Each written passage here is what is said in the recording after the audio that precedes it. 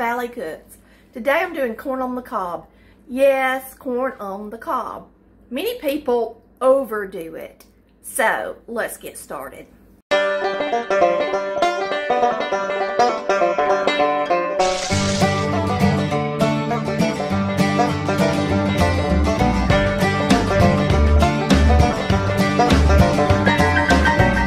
Alright, most of the time people do overboil their corn. So I'm going to show y'all how to do it right. This corn has some silks on it, but my vegetable brush is actually in the dishwasher. I do run it through the dishwasher every few days because I do everything with it. I brush my vegetables and do all kind of, scrub my sink or whatever. And then I sanitize it in the dishwasher. So I'm just going to show you how I take the silks off the corn when I don't have my vegetable brush. I just take the corn and I rub it back and forth under the water, and you got to put some pressure on, a little pressure on it, so that the silks will come off. And most of the time, if there's a stubborn one on there, it'll be sticking out, and then you can finish pulling it off.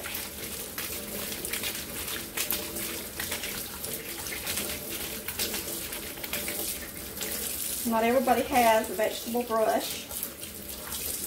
And then you just kind of look at it and see if you see any hanging off. And like this one just has one right there. So you just pull it out. That's all there is to it. A lot of people probably think, well, why don't you just put your corn in the microwave? Or why don't you do this or that?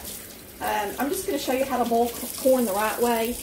And then y'all can follow suit if you want to. But so many people overboil their corn. And then they lose their nutrients and the flavor of the corn. Alright, when you do corn, you let the water come to a boil. You take your corn out at least an hour before you boil it so that it's not real cold when it hits the water. We're going to time this corn for 3 minutes. You want just enough water in it that it can roll around. So you're going to put the lid back on it so it'll boil. I'll put it on 4 minutes to give it time to come back to a boil. And that's all you do.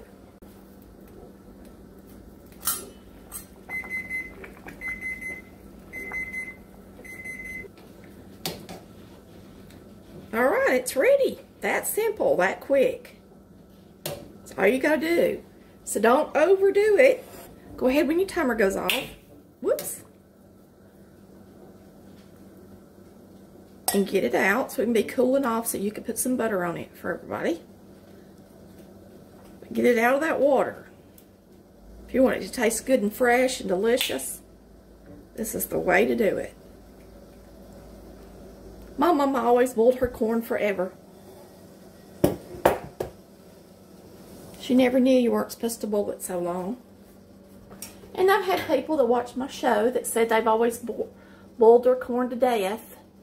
And they love it once they figured out they weren't supposed to boil it so long, how much better it tastes. Okay, so we salt and peppered our corn. And now you're just going to butter it good. There's nothing like corn on the cob.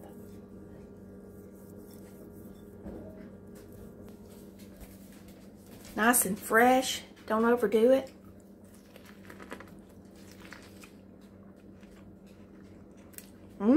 So good. Woo! Thanks for watching Colored Valley Cooks, where we cook like Mama did.